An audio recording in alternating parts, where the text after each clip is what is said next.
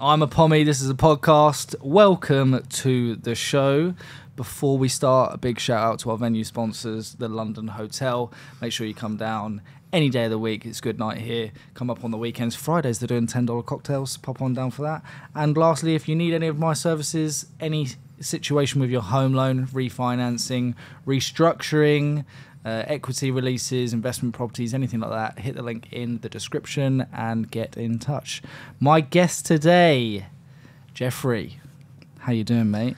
Bank robber, turned 18 years in prison, and turned lifestyle coach, motivator. I would have never expected it when I first met you, mate. Yes. You're a new man. It's been a journey, been a total journey, and I even talk to myself differently. Conversations are different, and life's different at this point in time, and it's been a good journey. And it's one that people can take hope from, because if I could do it, why can't you? Around any format of life. We've all, so many people live within a prison of their own mindset in this day and age, and they're stuck in a bedroom. And I think that's one of the most important things these types of podcasts bring out to the world. People like myself sitting in a bedroom lacking hope, sitting in a cell lacking hope, and we step into a different way of life. And as I said, if I can do it, why can't you, man? Yeah, exactly. Like I think podcasting and long form conversations like this, it gives an opportunity for people that don't have good role models now can access good role models through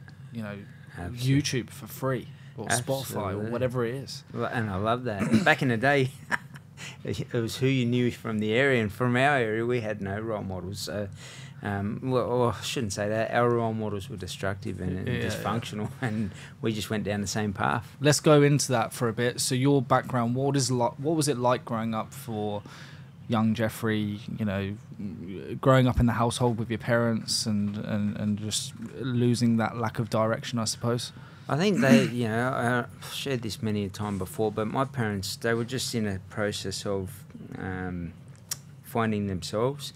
And my mother had come through the stolen generation, Aboriginal, had the hard upbringing, and then met my father in a nightclub, German, Austrian, and Aboriginal mother. So that combination, I think whatever happened in and amongst that, unfortunately, they end up adopting out my younger brother, which I never knew about until she had cancer, and one day they did out the bone marrow, and I basically found out I had another brother. Wow. Crazy story. And then he comes up, he flies up, they tell me not to ring him. At that point in time, I'm a well-known bank robber. I'm like, just give me the number, I'm ringing, I'm doing what I want. Yeah.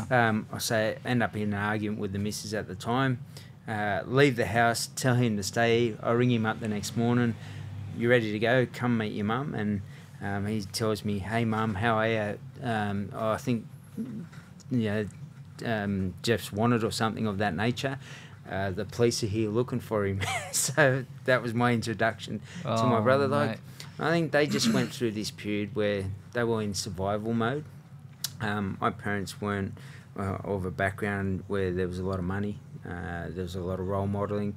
My father left Austria when he was a young kid, came over here as a baker, and just had a crack at life and the old hard-working mentality back then. And I imagine your dad would have been... Did he come here just after World War? Exactly. So he had that disciplinary type of German mentality. And same as what Schwarzenegger talks about that in his book, with his Austrian parents. It is, man. And like I literally look at his book. I read his book when I was a young kid because I wanted the six-pack, and his book was huge. I read it as well, the big encyclopedia. I read it. Cover. So I used to do the competition workout.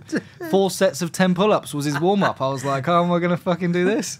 Mate, in jail, it's like, 4 sets of 100. You just, and it's ridiculous, the blokes that are in there. But going back to the parents, they just did their best with what they had, and their level of knowledge, education, proximity to those that were in a better way of life wasn't available, and they passed on what they had to me. And unfortunately there was a lot of toing and froing. They were arguing quite a lot. I saw a lot of that, some physical stuff in amongst that, and that transferred to me. And 10 years of age, I'm out at Redfern Street, and I'll never forget both my parents asking me who did I want to live with.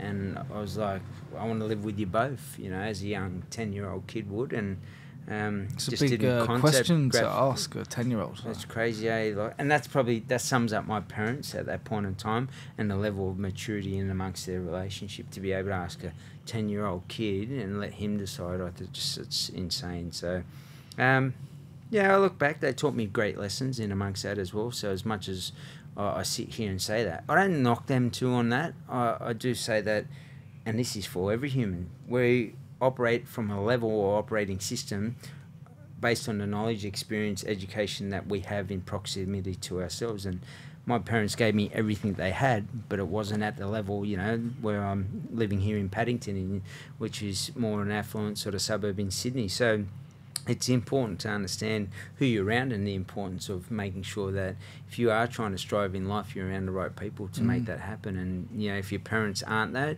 it means that you need to be the cycle breaker and become somebody different and learn something totally different. Yeah, we talked about this on another podcast where we were basically saying, you know, if you get to the age where most people have left university is around the age of 21 to 23 years old, you've really got no fucking excuse then. Absolutely.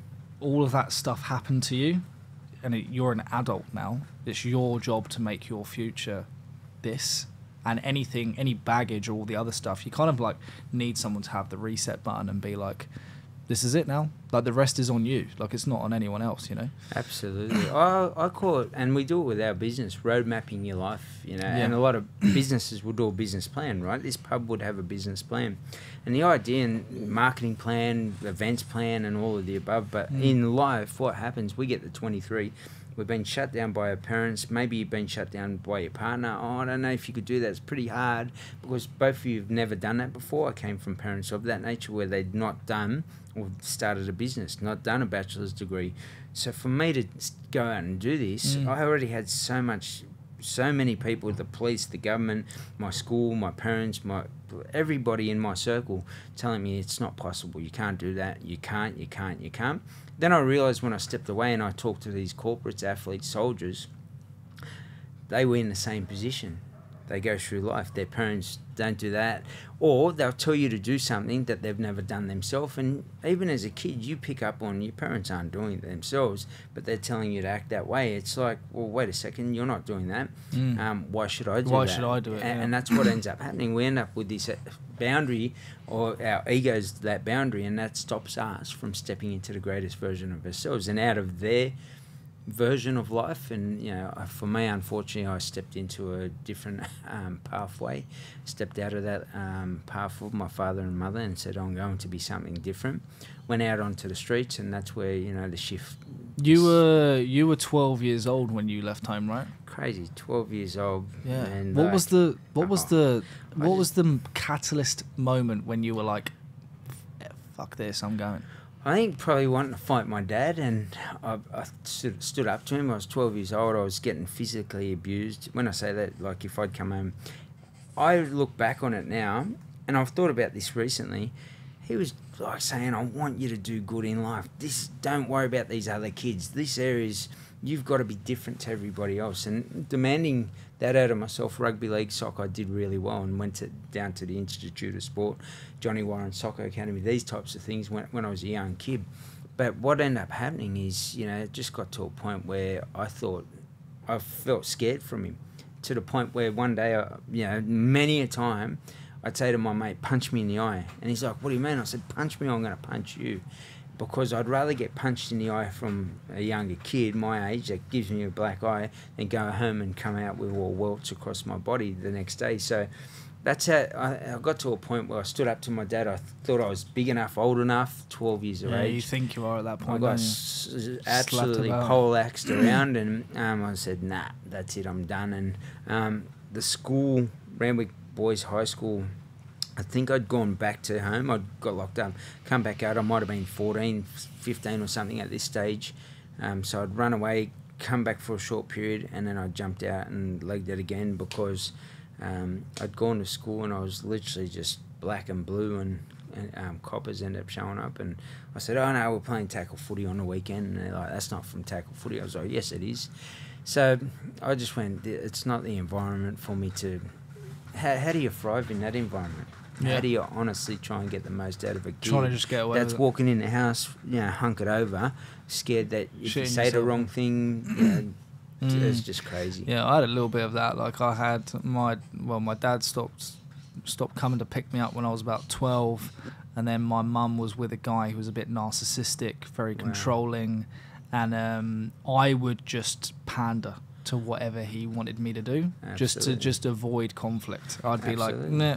Like if he was like, go and do this, I'd just be like, all right, I'll go and do it. And in my brain, I was just like, just when you're 18 years old, you can leave the house and do what you want, and da-da-da-da-da. But like, there's so many kids that are like going through this.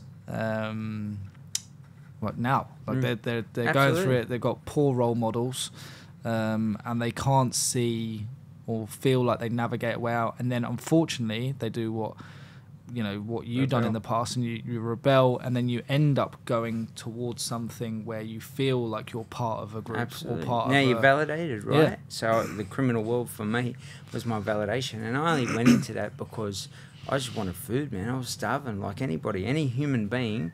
Like you look at the wars going on in the world at this point in time, those that have been displaced will go to a place where they can find food, water, shelter, or whatever it may be, right? And that's what I did as a young kid. And I realised that there was a lot of good qualities that my father instilled, similar to what I just heard from yourself. That discipline for you, I know, became a part of yourself, just knowing a bit of your story. And the same thing for me, that stuck with me forever, because as much as I was like, I don't want to do the dishes, or I don't want to set the table, it was a don't make my bed every morning. I just want to rebel. Take your shoes off. Yeah, all that sort of stuff, right? So by doing that, I just became disciplined, and it was a normal part of me, and that stuck with me forever. So I'm grateful. Like, as much as I say my dad was physically abusive, I don't ever feel that he did, or I don't think he started in a position where he had bad intention for me, where he was saying, I'm going to smash you and I'm the boss of the house. His mentality was, I'm going to keep you so disciplined that you don't hang around the wrong kids and you end up on the right path of life, and you end up in a different position to these kids that are going down the wrong path. So I think that was his mentality looking back on it all now. And I think the more he did it, the more, control he sort of felt. I felt, and that's where that crossroads came to a head, and I hung jump out that window, and that was it. Never went back. Where did you end up living after that? Man, wherever I could find a place. Sofa surfing? Couch, the old couch surf. Hey, what's happening here? And then pretend to fall asleep at 4 o'clock in the afternoon just so I could. And someone would say, just leave him there, let him sleep, he's right. Or, where's your parents? And people would ask that question. Friends of the area knew how my father was, so some of the mothers would let me stay at their house, friends that I was growing up with, but Dad was coming there, knocking on doors, trying to find me, so I ended up getting out of the area, sleeping under a bridge for a long time when I first started, and then I shifted out of that because I woke up feeling like someone was touching me, and I was like, what the heck? And I looked up and the monster rat was looking me in the eye. I had that experience twice in my life. It happened again when I was in Parramatta Jail at 18 years of age, and I was in a cell with a bloke who had HIV. We were on muster, we were about to go in. So muster, they read out your name, Morgan, yep. And you walk in, you get locked in at 3 o'clock at Parramatta, maximum security. And just as we're about to walk in, the boys grabbed me and said, Morgs, you're crazy, man. And I was like, why is that? He goes, do you know he's got HIV? He's pretty nuts. Like, he's done this, that, and the other. And I was like, why didn't you tell me this before muster? Anyway, we walk in, and sure enough, I wake up, there's some rustling around, and all of a sudden I see him with a syringe full of blood, and I'm like, what the heck, what are you doing, mate?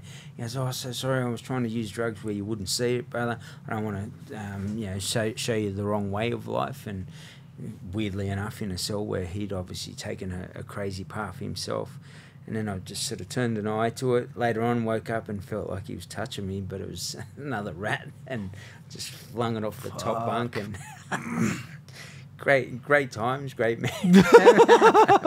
5-star rating. I wish there was some recommend it. Book then. yourself a night stay there. You can actually do ghost tours at Parramatta Jail now these days.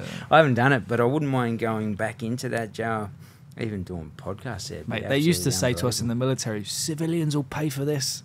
And you're like, this is shit. Why the fuck would civilians pay for this? But they do. They pay to go in prisons. They pay to do a day's worth of military-style training. Crazy, yeah. And you're like, oh, I'm never doing that again. Oh, wow. Oh, dear. So you obviously going through this like phase of displacement. Absolutely. When do you get into the wrong crowd?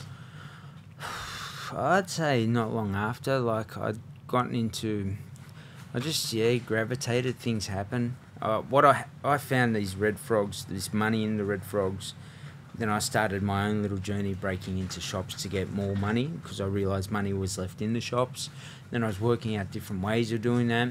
And just being on the streets at night, I ended up bumping into other kids down the same path. And, they want to do the same thing, find a bed for the night. I do not even know.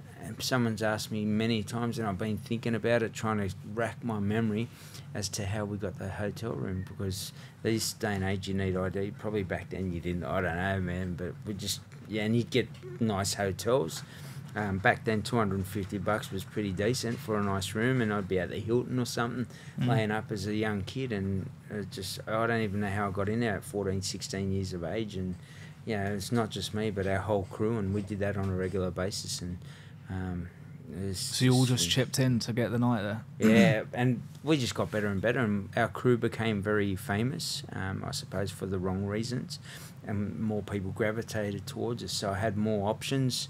It's like business, right? If you're doing well in business, someone comes in, same principle. I look at it now, and same, I was just networking, and this person who was great at, in your world, financing, next one's at trades, next one's at stocks, next one's at Bitcoin or whatever it may be. Same principle around that. This person could turn off alarm. This person could, go through the roof of a place. This person stole luxury cars, and that's the path I took. And you build your crew through that. And that was it, and it was just walking those streets at night. And you don't have family. You've displaced, as you said, and someone shows you 5 minutes of love, man, and you haven't had that for a long time. You'll reach out and do that. And, I realise that that's what happens in relationships. People don't feel loved.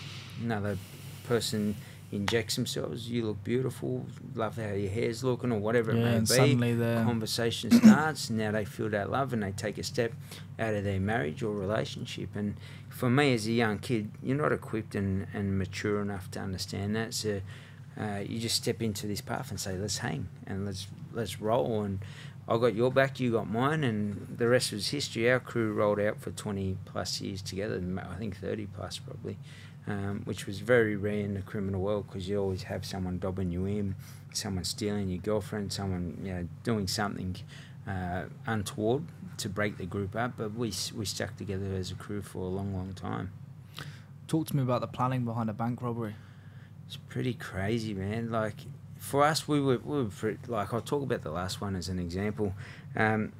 We drove down to Melbourne, pretty long drive. For those that don't know, Sydney to Melbourne, it's about a 7-8 hour drive. I think it's an 8 hour drive. Yeah. A lot of conversations, obviously, about the types of cars, getting into factories, turning off the alarms in the factory, taking the car, making sure no one noticed that it's gone until the next day, so you can go and park it. You'd park it, in a spot that wouldn't raise suspicion, more richer area. Yeah. Try and put in a visitor's car park or something of that nature. And then, you go into these scenarios. I'd drive the route back then, different routes. What about if you have to turn left here? It's like a military operation. Yeah, literally. So that was how I operated personally, and there was not many that would do that. But I just figured, to the point, even you look at how I'm built on a body level, I was running on a regular basis. I'd run with a big backpack. So if I was going to do something and I had to run with the bag, well, then I might as well make sure that I could actually run with that bag. Yeah. And could I jump the fence with the bag? What type of bag would it get caught on the fence? Like, I was everything I could think of. I'd put money in the soles of my shoes, so if I got rid of the bag, I had some form of money on myself. No ID other than the money under the sole of my foot, and that would just get me a cab to safety. Fake IDs, booked into hotels and all of the above. So for us, it was pretty complex, mate. The last one stashed a sledgehammer, the police say that we were the sledgehammer gang. We smash open a vault. Vault was always open in a day, so it looks shut, but you just open it up, and then you'd smash open the safe inside that. This day and age is not enough cash, and hence why I share that sort of little journey. So because people are intrigued, people are interested, and you get in there, and once you started sledgehammering that inside the actual safe, the vault part, or inside the vault on the safe part, it wouldn't take long. It would bust open, and whatever was in there, and it was a mixed bag. And to be straight out and honest, obviously for us, it was something that it's not a proud part of my journey. It's an interesting part. And I look back, and as much as I would have definitely used the business skills that I had and acquired now to do what I do, because I still did at that military level with my business now to get great outcomes. What if I had applied it elsewhere? Yeah, and it's something that you look well, they back say on. that like a lot of criminals have got an entrepreneurial mindset, right? Absolutely, because they're effectively what they're doing is a form of hustle, which if they had the right role models and they channeled it in the right direction, they could turn it into, I don't know, like any business. Like, and there's a lot of people out there doing great things that are going through that world at the moment, because they have that hustle, like to listen to a police scanner and understand the conversation, the codes, like as you said, it's military planning, because in the end you run out of that bank. In our last bank robbery, the police watched us rob that bank. And we came out, and there's a car up on the gutter, just a citizen who's driven up, tried to block the doors of the bank. Doors open. I literally felt like it was a movie. I ran and just slid across the bonnet, bang, jumped in the car, and now we're getting chased by this motorbike copper. And this motorbike copper in general, undercover surveillance unit, they're chasing us. I'm telling them he's a police officer. And for us, obviously, with them, they set up to the point where same surveillance teams, you're always dealing with major crime squad, and for us, they had a whole team. The Polair is out, dog squad, SOG's in Melbourne, which is like the blokes that take you down, and they're all set up in another bank that we'd looked at. And last moment, they've realised we're at this other bank. They're all scrambling, and we rob this bank and get away. And that, it's not by luck. It's basically the fact that we had planned so well. And as I said, if you can use that same skill, that same grit, that same determination, what are the words behind it? Commitment, perseverance, whatever you want, discipline, and put that into the right pathway, which I did now. It's a great way to sort of transition out of who I used to be to who I am today. How did you get caught? We were unfortunately being watched. I wasn't. Someone else was being watched at the time. They were dealing a bunch of drugs. Those police officers from New South Wales had let Victoria know. They watched us thinking a drug deal or something of that nature was going to go down. They come to the hotel. Any blokes from New South Wales, we'd lost them at one point in time. They find there's one bloke here from New South Wales that might fit the description. His name's this. It didn't match who they were looking for. Just look at the ID.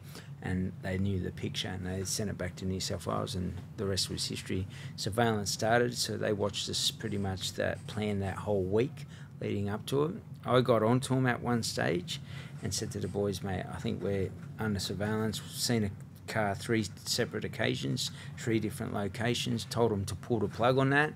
And at that point in time, I said, we're going to get done for the car. You do 6 months or something. And for us, doing so long, 6 months to me was nothing. It was easy. I'd rather do that than get busted for the bank or even get shot out the front of the bank. And unfortunately, the crew were probably too confident and too... Got to the point where it was going a bit too easy. Yeah, and they just said, don't worry, we'll be right. You're tripping out. And once we got chased by that motorbike copper after the bank, I realised, mate, no, we were under surveillance. That bloke rode too well. He's either motorbike racing, rider, or he's a police officer. And sure enough, he was later on. Getting caught, blessing in disguise. Biggest thing that could have, and getting caught in Melbourne, because 2 different systems. Sydney system is battle mode. Like, you come out to the yard and it's gladiator, you're in the Coliseum. I'm not joking when I say that. You go out and it could be your last day today. Just and even more so depending on race, even your own race, you know, if they feel that you're talking to somebody in the wrong way for too long, what's going on here? And people start to ask questions, people start to conversate, Chinese whispers, a lot of power struggles, and man, it's easy for someone to walk up and do whatever. Victoria, computers in the cells, swimming pools. There was units where you sit down and you get these big knives where you're actually cooking dinners, ordering your foods for the whole unit. More trust. Yeah, and it just sort of built... I was at that point where I'd done a lot. Some of all my efforts, I always talked about that in other podcasts. Study here, book there, conversation here, and it just transitioned at that point in time. I think if I got locked up in Sydney, I might have kept going, to be straight out and honest with you. Was there anyone in the prison that was in law enforcement or anything like that kind of, I don't know, took a sort of liking to you and gave you a bit of support and a bit of hope for the outside? I suppose like a lot of officers would say stuff to me and say, do you realise you've got a good skill? And I was like, what do you mean? And they said, mate, you're a very effective communicator. You've made your unit, the jail, the boys get on with one another. And I think, yeah, I used to ask the boys, like, and no disrespect to anybody, and don't take this out of context, but we're in the criminal world at that point in time, and they want to fight me because of it, you know, or the race. You're a different race, I'm a different race, let's punch on, and I'm boss, you're not. That sort of mentality. And I said, mate, did you ever punch on with the officers that arrested you? And they're like, no. I said, so you want to fight me, but you don't want to fight who's the enemy? So I'd ask them that. Yeah. And it made me realise that I'd ask questions to people to help them bring a light bulb moment to themselves. And some of these people had very, and I mean this in a nice way, limited skills other than the violence that they brought to the table. And that's what helped them survive. I think a lot of that's motivated by fear as well. Like, I remember being quite young and angry. Absolutely. Until about the age of maybe 19 when I joined the Marines, and they used to do this thing called controlled aggression. When to switch it on, when to switch it off, good times to do it, bad times to do it. And I'd be the first person. 50 Cent actually says this best. He goes, I haven't got a problem with anyone, but if you've got a problem, no problem. Yeah. And I used to be like that. So I would be like in a bar, not causing anyone issues. Guy bumps past me, he turns around, gets a bit aggressive, whatever. I'm happy. Like, let's do it. Like, I'm keen. Like, do you know what I mean? That was used to be my mentality. Instead of going, oh, sorry, mate, and carrying on with my evening, my evening used to be, if the guy says something to me first, well, I'm not going to back down now. Yeah. Because they look at it as I used to look at it as a form of weakness. Absolutely. But really, it was motivated by fear, because I thought, shit, if this guy gets the upper hand first, you know, I'm in a bad situation then, so I want to have the upper hand first. So I'd get aggressive, back, and it's the wrong way of doing it. Because when I joined the Marines, they built you to such a high level of confidence, fitness. You know, at the end of the day, you had rounds all around your body. You know, you had the ability to take lives at the end of the day. And when you went out after that on a night out, you know, someone brushes past you and kicks off. I'm like, easy money. Yeah, but my mentality switched then, because I was like, well, I know what I can do to you. Absolutely. So I'm just going to walk away. Like, good luck with your evening, you know, type of thing. I was more interested in the women in the bar rather than dealing with the guy, you know, some guy kicking off. I was like yourself. It did well for both of us. tight crew, tight neighbourhood, and especially King's Cross was crazy back then. Yeah. Everyone was punching on everywhere. And a lot of people knew Redfern, and they knew how violent Redfern could be. So we'd go to a club and we'd just have a good night, and people loved us there, especially bars, because we'd actually bring a lot of money to the club. Everyone would be having a good time. We didn't ever want to fight anybody, but if you brought the drama, like, we were going to just turn the place upside down and then free outside and do some more out there, and it happened more often than not. Yeah, because of the day and age back then, I suppose. But same thing, I just went out every single night to just enjoy myself, and just crazy times. Then I'd have mates that we walked into an Islander bar I think it was called Island. I can't. It was called something. I remember it. But he walks in. It's him and I. There's a whole bunch of islanders. Bloke's got a beer. He grabs a beer. He says, "Thanks, mate," and sculls his beer. And when you knew, yeah, right, yeah, like just crazy stuff. Looking like back that. on it, you're like, stupid. Why did I do and that? Then I'd bar that person. I'm like, man, I just don't need that. I don't mind the battle, but at the same time, save the battle for when you need it, and different conversation. And that built strength into me as an individual and a leader for myself. Before we get into all the good bits that you're doing now, all across Australia, in places like Dubai and all the rest of it, what's a couple of things that people might not know about you? All right, I'll give you a couple. As a young kid, I was very young at the time. Father was a baker. He had, and I think back to it now, and I look back to it. I woke up one morning and his partner had been stabbed to death next to me, and I was literally next to the body and just freaked out, ran out on the streets, just screaming around, and I was at an age probably I can't even remember, and I've asked people. How did that happen? Her ex-boyfriend apparently come to the house and obviously done something. I'm pretty sure he got arrested for it, but I never really looked into it until recently. I was like, oh man, now I remember that, and I think to myself, my dad had some great choices for whatever reason, but another girlfriend had committed suicide with some sleeping tablets, same thing, and I woke up next to her. So. And I wouldn't have been past 12 at that stage. You'd seen death already. Yeah. At the most severe level. And I think he was a baker, couldn't get a babysitter. I'd sit in this one room. Literally, that was our house, whatever you want to call it. It was at the back of a place down in Redfern Street, Redfern. It was just a room. And I'd sit there so scared after those events that it was dark, and I'd literally picture a monster, a shadow, a person, a head, to that point where, and that was day in, day out, relentlessly, until I fell asleep. So I'd be sitting going, I'm ready to go. And then I'd run down this little hallway thing out the front of the house. It was a Lebanese family, screaming, and she'd get me, crazy story. Fast forward years later, I come home, talking to a bloke who's done some stuff on Ninja Warrior. He was well known. I said, but when I was a kid, I lived in the back of this house. There was an old lady that brought me up, really. And he said, I wonder if she still lives there. You should knock on the door. So I knock on the door, and she comes out, and I'm like, he goes, reckon it's her?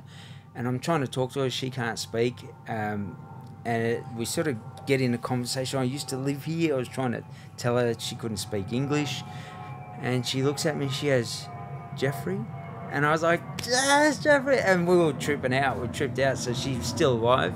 And I went past just probably a couple of weeks ago to say hello again, but they'd moved her into a nursing home or something. So if anyone's out there listening to this and that's your mother or grandmother or something, let us know where she is, because I'd love to say, I don't know, she did so much for me as a kid. And I've looked back on a lot of people now that did so much and instilled her nurturing nature, her beauty. She obviously didn't speak English, but was able to make sure that I was okay and bring calmness and a genuine shift in who I was as a person, I suppose. And you got to be grateful for that stuff before she does die. And so if you're out there, that's your grandmother, your mother, hit me up, drop into my inbox, and I'd love to go and visit. Wow, that's some heavy stuff. Right, and that was before I even got the 12 and jumped out the window. Jeez, that was insane. Yeah. It's I was thinking about this the other day. I was just like, I haven't never spoken about this, and then I started thinking whether my dad was crazy or not, and it was him that had done stuff. Because as far as I knew, it was everything he told me, but he never got locked up. So obviously, I'm pretty sure, in both cases, it was what it was. Police would have investigated, and it's wild. It's insane. it's funny that you say about your neighbour helping you out and you're like running down the the corridor or whatever, and she's trying to help you out. I find that in poorer communities, the community's better. It's the bonding. It's more like you talk to your neighbours and everyone knows so and so, and you know someone's parents, and you can go around and knock on the door, and the door's always open. And then as you kind of move into these suburbs where people are more affluent, I recently moved into Willoughby. I've seen my neighbours on a number of occasions. I've tried to say hello to one of them, I don't know how many times, and they don't even look at you. Yeah, it's and it's crazy, just a strange, like, it's odd because I'm like a people person. I like talking to people, like, and I grew up on like what we would call a council estate back home, which is like I don't know, what do they call it in Australia? Same sort of thing. So like housing commissions and stuff like that, and I knew everyone. Yeah, like, you knew everyone in the community. Yeah, good or bad, like it didn't matter. But at least you all knew each other. Yeah, and you might have your rifts between each other, but if the community came together and did stuff, I think it's quite sad now that we don't have. Well, we have less of it, I suppose. That's crazy. It's so true. Yeah. Oh, we grew up in Everleigh Street, Redfern. Taxi drivers wouldn't come there. Police didn't want to come there. We were just our own. We'd do our own thing, and I could walk into any house, and I'd just say, I'm just going to make a sandwich. They'd be like, yeah, sweet. And you know what? We didn't have much. We had $20 worth of food in the fridge, but they'd say, go for it, go make it, son. Well, they'd make you something. Yeah, or they'd make it, I've got some stew here or something of that nature. And it wasn't much. And, you get the bread with the butter and just load up, and that was us, man. But the bond and the unity between people, and I think in this day and age, that's disappeared, the connection. We just don't connect anymore. People can't even connect with themselves. They jump on social media, spend 3 seconds and scroll to the next thing. That lesson could become a blessing within your life. And I challenge everybody that watches this, watch a video and watch it to the end, and then say to yourself, what's the lesson that becomes my blessing? How do I grow from it? And now how do I prosper?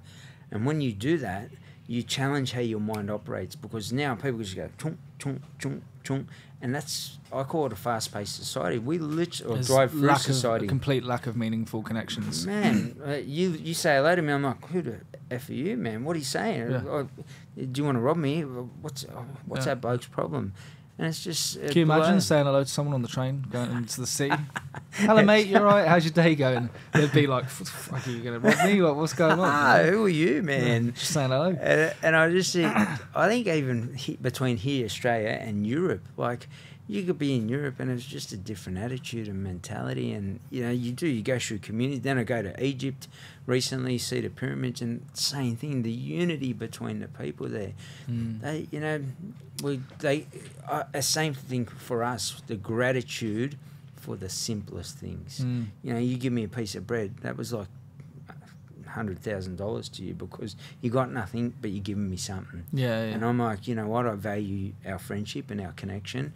Man, my door's open, and I don't have much, but you know what I have is yours as well. And imagine the world was like that in this current space. Yeah, I totally agree with you. I have I find in Australia, I'm hoping that some of the stuff that's going on in the world gives people that have lived in Australia and maybe forgotten how good they've got it, gives them a bit of like it blows my mind that people aren't striving to do better for themselves when they live in a country like this. It doesn't matter where your background is or where you come from. It's you've got a roof over your head, you've got clean clothes, you've got food on the table, you get to sit on a toilet, you get to turn the tap on and you got clean water. Absolutely. And it just fucking blows my mind that people don't appreciate it. Everyone's complaining. Some of the crap that you see on the news that, Optus went out today. I'm like, oh, maybe you might talk to your neighbour. Do you know what I mean? Like you might come out and go, oh, is your internet on? Oh, that's the first time I spoke to you in the last 3 weeks. What's your name? Yeah. Who are you? I know you've lived across the road for a little while. What's your pet's name? It's like, God, the internet went out. Who cares? First world problems. Do you know what I mean? We focus, as humans, we've got the mentality in this day and age now to focus on the problem. Why? Because we're in a pub setting as an example. come and sit down. Oh, let me tell you about my girlfriend. Let me tell you about my boyfriend. I'll sit with the boys. They sit with the girls. And instead of me and you as a partner, we were in a partnership, a relationship, I should say. You and I sitting down having this conversation, we take it out to the world. Now, all the girls are judging you and all the boys are judging me as the girl, right? So, and they don't know the context to that conversation. And yeah, there's two sides to every truth. If you're going to have any conversation about anybody, firstly, if you're going to open your mouth about somebody, make sure it's positive, or it's about a solution that you can bring to the problem that they've got. Because if you're talking about this person saying, this bloke's no good, he's a wreck, well then you must have the solution to the problem, but you want the world to be a better place, but you won't sit down with that person and pass on the solution. It's insane. And then we sit in a society now where I'm going to judge you because you cheated on your partner. How about I sit down as a man and say, what are your values? What are your morals? What's respect mean to you? And start to build that into somebody, because it's easy to judge somebody on something that they don't know how to do it, how to apply themselves to it. But once they've got that information, and even then, you've got to take them through the process of building the habit and ritual. Easier to say, I'm going to lose weight, Jen, first. The application to that, to succeed through that whole process. And that's where, if we understand it as humans, we can start to say, look, I'm going to be patient with this individual. I'm going to build some stuff into him and teach him things. And that's, those interactions with the older lady, people, my father, over time, the sum of all efforts became those little bits that they build into me, and that's what you see before yourself today. It's funny, I don't like. I find that we're moving through a time where there's a battle of being able to have these honest conversations with people, and you're like, for me, I'm an extremely honest person, so I don't care if you're my best mate or I've just met you, I'm going to tell you. So it's not coming from a place of hate or dislike. It's coming from a place of love. Like, I want you to do better as a person. So, if you're smoking too much weed and you come and tell me that you're anxious and you're having problems and your relationships aren't going well, then I'm going to tell you to stop fucking smoking weed. 100. And I'm going to be the only bloke out of our friend group that's going to tell you and sit you down and take you for dinner and pay for it and be like, you're being a fucking idiot. Like, sort yourself out. But we're going through this time where everything's a bit there's no deep and meaningful, then there's no honest conversation, and we're watching news headlines and everything's polarizing, and there's not enough depth to the I'm glad that podcasts are starting to come out and things like that, but I do fear that people are just surface level and they're not getting to the root cause of what's going on just the scope of what. If I ask most people what happens in life, tell me your life journey.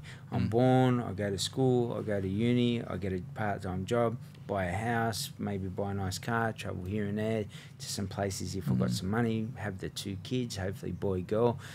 And that will be the ideal life. And then they'll look through the lens of somebody else who's travelling more often than not, maybe in business class, living a different way. How come you're so happy? People think I'm on, I don't know, some form of drug because I'm so happy, but I've tapped into gratitude. I've understood that we live in a beautiful country. Go to another country, you've got to sit in the ground and go to the toilet. Different conversation. Go to jail and you've got to go to the toilet in front of yourself.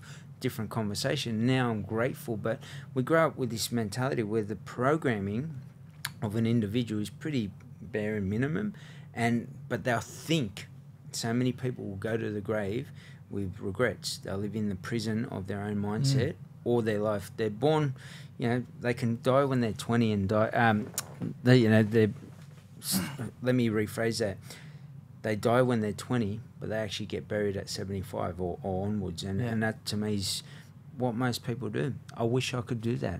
Why can't you do that? And it's only your thought process, self-limiting thoughts, behaviours and beliefs that have been instilled in yourself from past experiences, partners, environments, workplaces, teammates and so forth. And you get to a point, as I said before, where all these people, when you're a young age, by the time you're at uni, you've been shut down by your parents, your partner, maybe your school teacher, your first workplace. No wonder we're built with these habits where, should I do it? Should I not do it? Just do it. Get out there, have a crack. And the depth perception on that conversation is what stops people. Oh, he's doing that. He's been doing that podcast for 10 years. That's why he's saying, well, the first podcast had 3 views. His next, 10 years later, it's got 3 million views. The depth perception of I can't keep up with Joe Rogan, it's crazy. Yeah, it's Just mad. be you. And what happens with the podcast happens. And as long as you're loving your life, then you're living your life. And people always fake it. And to me, they become the bank robber. They pull the mask on every single day. They walk out the door and go, hi, I'm so happy. And then go, oh, I wish I went on that holiday like him. I wish I could fly a business car. How do I drive that car? Well, all you have to do is step into your passion, whatever that may be. Give that some time, energy and effort. Put a set aside half an hour, just like you do for your Netflix or the bullshit that you feed yourself every day, and step into it. And same principle as you. People might go, oh, this bloke's hating on me. I want you to live with the passion and love, the happiness, the kindness, the empathy that I have within the space for my own life, to live that life of elevation every single day. And the idea is continuously working towards that penthouse. I'm not just going to settle for the ground for run-of-the-mill life. 100%. And, you always hear about, could your life be a movie? I'm on Channel 10 the other day, going that interview, and Stevie Jacobs says to me, your life could be a movie. I don't have to tell. He told me that. He told you that, yeah. And he'll, mate, if he watches, he'd say the same thing. I did say that, right? Because that's what I've created with my life. And I'd say to every single person, go out and live the greatest version of yourself. Write it out, even if it looks so crazy and you aim this high, but you get to this height. Tell me that's not going to be a good life. It's going to be a magical one. And it's definitely not a run-of-the-mill life. It's mad because I'll watch, I've witnessed and watched friends of mine, people that I grew up with going through school, and, I've had a pretty, if I look back on it, I joined the Marines when I was 18. I've been to places like Djibouti, Saudi, Jordan, Crazy. Azerbaijan.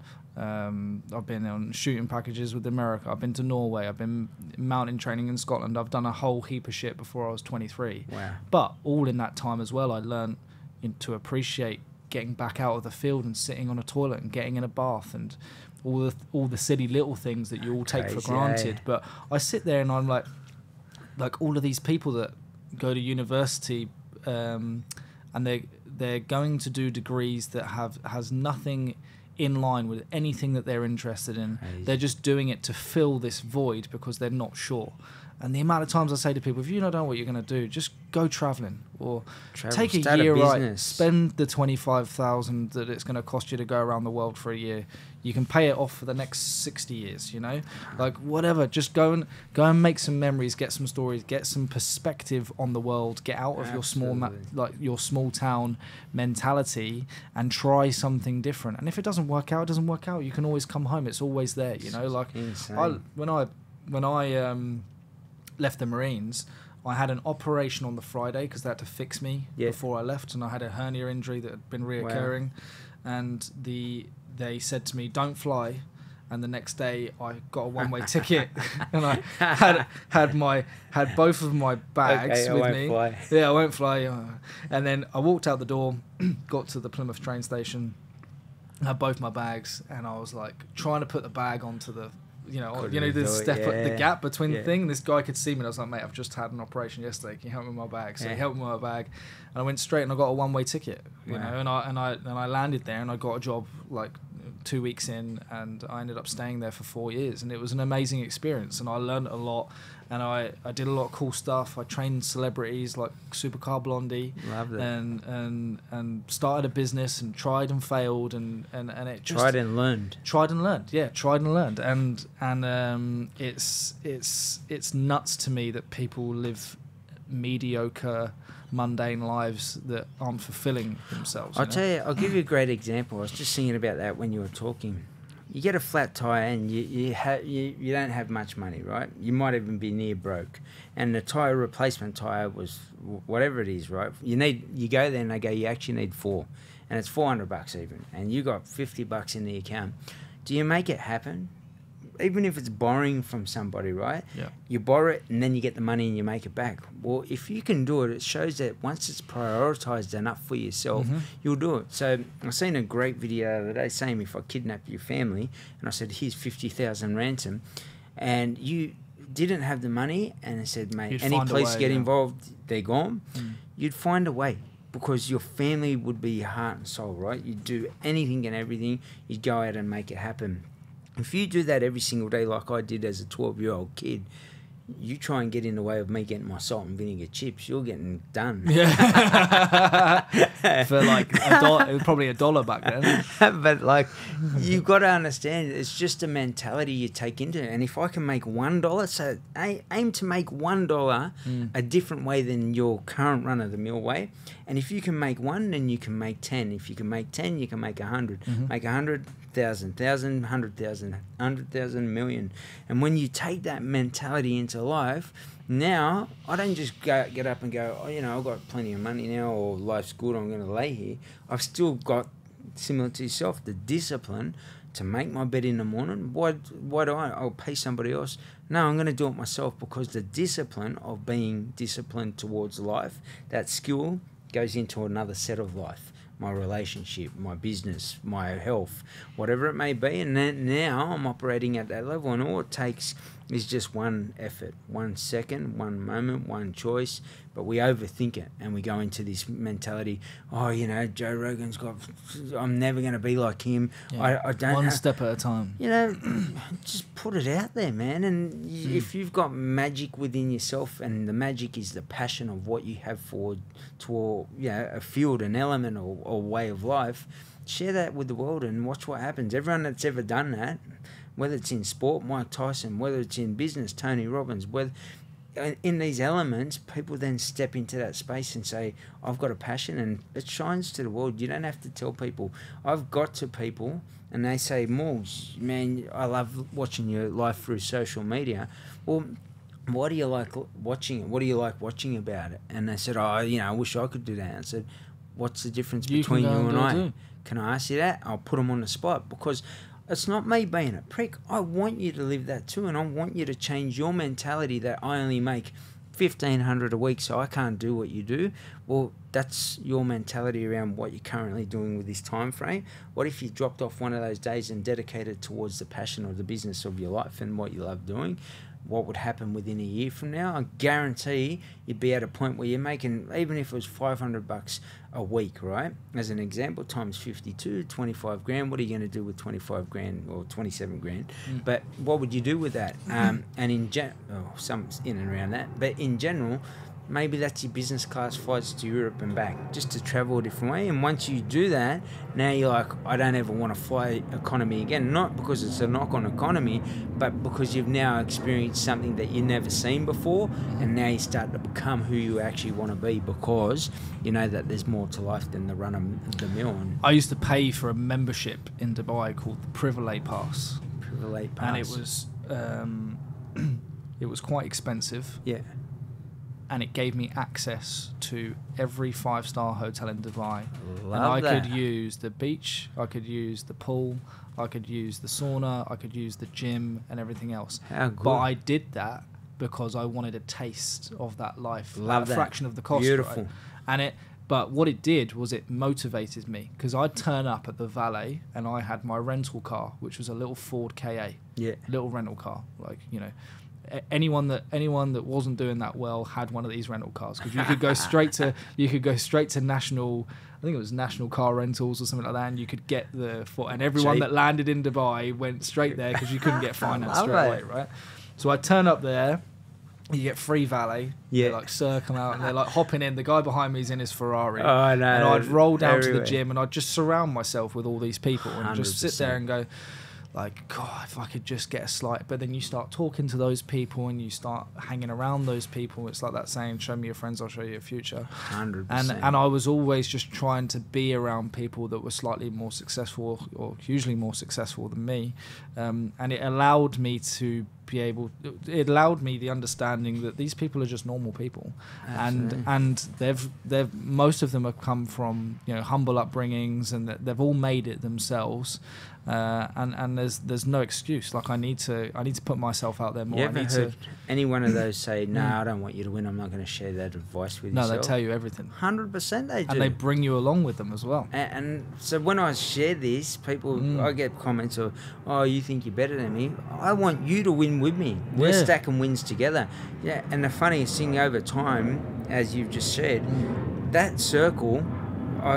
So a whole bunch of clients, coaching clients, have become millionaires in Dubai, and I go over there, and now we're doing business together over there as the example, property development over there, different conversations, because proximity to me helped them get to a position, and now they're saying, hey, come back into the fold and let's do something together. And that's what happens. So I'll sit in a space. It's how I became a global business, to be straight out and honest. On a flight to Dubai, we're having conversations with just people in business class. They got the bar in Emirates. You can literally drink your way over. I'm not a fan of it, but I'll mingle there. And loose lips sink ships. Yeah, but while I had a few drinks in them, mate, they were more than everyone. I shared, they shared. What about this? You thought about that? What about? And it could be the simplest thing that just plugs into your business. And I said, hey, do you know that this thing, and that thing for me allowed my business to then connect to that. They said, we actually know the person who looks after all of the Australians overseas. Bang, had a conversation. Now let's go and talk to these businesses, Australian citizens that have started businesses overseas, create leadership and well-being in this space. And now that's a different journey. And that proximity you spoke about shows you that, you know, when I was hanging around Redfern every single day, we'd hang out at the top, someone would walk down, hey, do you want to go rob a bank? We had our own crew, but in general they'd just get together and walk out, and you know, like someone going to get a coffee, and it was insane. But the proximity meant that we also were close to jail as well. And the same principle now. Now I'm around business. I've just got to make sure that I'm in a space where someone's not running dodgy business, and I'm in the right space where we can all elevate together, stack wins, and we're all a team, man. It's motivating to move to places that are doing incredible things, because I'm from a little town back in the UK. There's the nearest city is a 20-minute drive through the countryside, and my town, there's not a lot going on, right? Half the shops are shut down on the high street. It's just betting shops and bloody, charity News shops agent. and whatever, news agents and stuff, and no one's driving around in Rolls Royces and Bentleys and blah blah blah. But when you move to any sort of city like Dubai, London, Sydney, parts of Sydney, parts of London, but Dubai as a whole is a extremely motivating place to want to get your shit done, right? Big time. And you turn up there and you see the lights and you think, like, this is, I can make, I might be able to make myself something of here. And it's just all that is literally just moving yourself from one destination to another. It could be you grew up in the wrong suburb in Sydney, and then you moved to Bondi, and then you moved to the Northern Beaches, or you went and spoke to the finance gurus in the city, or whatever it was, and then suddenly these doors start to open because you're hanging around with the right people. They're sharing their knowledge with you. You're getting motivated by that knowledge, and you think, "Yep, actually, I can do it." And you soon realise that most business plans start from a conversation at a pub or at a restaurant or on a flight, and it's written down on a napkin or put in your iPhone notes, and it's not this big, esoteric thing that you can't achieve. Like, everyone's doing it the same way. Like, I remember, I'd rather learn on the way than not learn at all. 100%. And I look back on. People say to me, how did you manage to train Supercar Blondie? She's one of the highest paid marketing influencers on the planet, and she has a Facebook page which is the #1 on the planet, second to Lab Bible. Wow. Like, it's, she's ridiculously successful. What it is? You brought value to the table around what you do. And I sat there and I was like, if I message 100 people, one of them's going to message me back. 100%. And she messaged me back. She was like, yeah, you can train me. I was like, what? Bang. Like, there's my opportunity. That's my marketing strategy, You asked me about something that not many people know. When I'd just come home, and even she wouldn't know, but Brooke Evers is a DJ that done well here in Australia and then overseas as well. And Brookie, when I was, I don't even know why. Brooke, you can tell me. I know a brother as well. I've trained with brother Ryan. He's an absolute animal as well. But in general, she reached out and we had a conversation. You want to train me? Hell yeah. And she was doing some modelling stuff. She was a DJ, international DJ. And like, it's the whatever you're putting out to the world around your passion. And at that point in time, I was flipping through the air. I was doing all this stuff with the training side of things, and proximity to that space of the people say, man, I want to know what you're doing. And to me, it's most people don't believe in themselves, and they think that someone's beyond their reach. And I literally looked through my feed the other day. I hadn't been on Facebook much. I just post on Insta and it goes across to Facebook. I better get on Facebook and start to actually have a look. And Facebook's done really well for me. I hadn't even realised, but I started looking, and the people that are in my friends' suggestions are celebrities and people, and I'm like, proximity-wise, I'm starting to shift to who I've got in my space. And it's not me wanting to. I'll never forget where I came from, but it's also I don't want just an average life. I want to walk away, and I want everybody to think, like I used to say, write out your ideal life, have a look at the ideal life. And then say, is it what I'm truly living? And if your ideal life has you jumping out of aeroplanes, finding inner peace, watching the sun come up every day, having money go into your bank account, driving the Ferrari, Lamborghini in Dubai, whatever it is, right? But you're not currently doing it, then why aren't you doing it? And what's the steps to start the transition? And then people can really sit down and go, you know what? If I was to say, we want to write out a movie, tell me each scene, and we want to bring the magic to the screen, and you go, oh, I woke up and went to bed every day. Look, if that really lights you up and you get up and you're bouncing out of bed and you're jumping, doing backflips with your kids and all of the above, right, every day, and that's like that relentlessly, great. For me, I'm aiming to literally bounce out of bed and bounce into life every single day, and I'm trying to highlight that because I want to enjoy life. Some people just don't get this current day and age with the wars that are going on. Some people never even got past, being a young child, and we're here and we're just saying we'll become prisoners of our own mindset, and let's piss the opportunity up the wall of life that we actually get. Use those 86,400 seconds every single day. Go up and show up to the life and the movie that you want to create around the highlight reels of that movie. And the creator, the writer, the director, the actor is you. And until you realise that and not give a fuck about what anyone else says, then you're never going to step into the greatest version of yourself. I'm pumped. I'm pumped. Let's Are you go. pumped? I'm going to end on this. Let's say I'm talking about a young man right now who might be displaced, doesn't have a role model. Maybe they're just coming up to the point where they can leave home, and they're at that, I don't know, 16 to 18 to 21 sort of age, and they're not quite sure where their direction goes, and they're listening to this podcast right now.